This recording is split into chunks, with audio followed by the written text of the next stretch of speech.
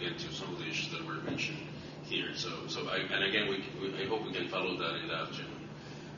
Can we take the gentleman here in the second row, please? Thank you. My name is Katima from Mekong Institute from the 6 Mekong countries. I just want to invite all of you to this afternoon session. We have 6 member countries in the cooperation Get Out from War in 1992, and 2 of them are landlocked, Laos and Yunnan, province of China. One is Myanmar, got economic sanction for the last 10 years, and we survived. If possible, we so successful.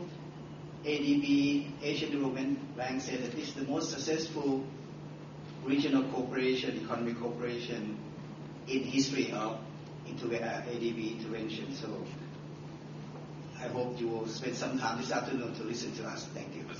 Thank you. Thank you very much.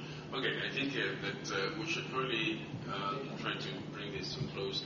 I'm very tempted to come back to the panel, but it's too late. And so if you don't mind, I will not do so. Again, I hope that you have plenty of opportunity. I know my colleagues were very conscious of that, to network in the breaks.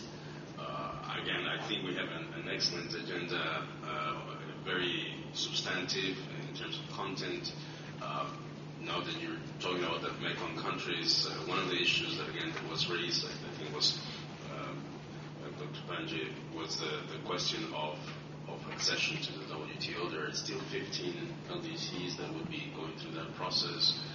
Those kind of issues would benefit from discussions that we would have, the topic that we'll be discussing in the afternoon, and we'll be touching on them.